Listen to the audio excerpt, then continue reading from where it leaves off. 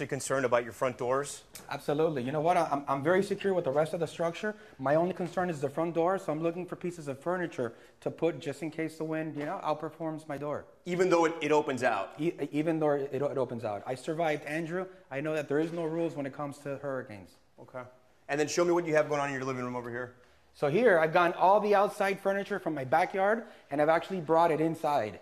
So all of this here, this is all your patio furniture? This is all my patio furniture. You see some vases, you see some outside decor. Everything that wasn't secured to the ground outside, we brought it inside. Okay, because you know it could be a projectile or something. Absolutely, to protect me, my neighbors, whatever it takes. And how concerned are you about your house? I mean, I'm sure you have the impact windows? You know what, I'm as secure and as prepared as I'm going to be. So you feel confident with that? I feel as confident as I can under the circumstances. So you've seen this storm, you've seen how big it is. You lived through Andrew, you lived through Wilma.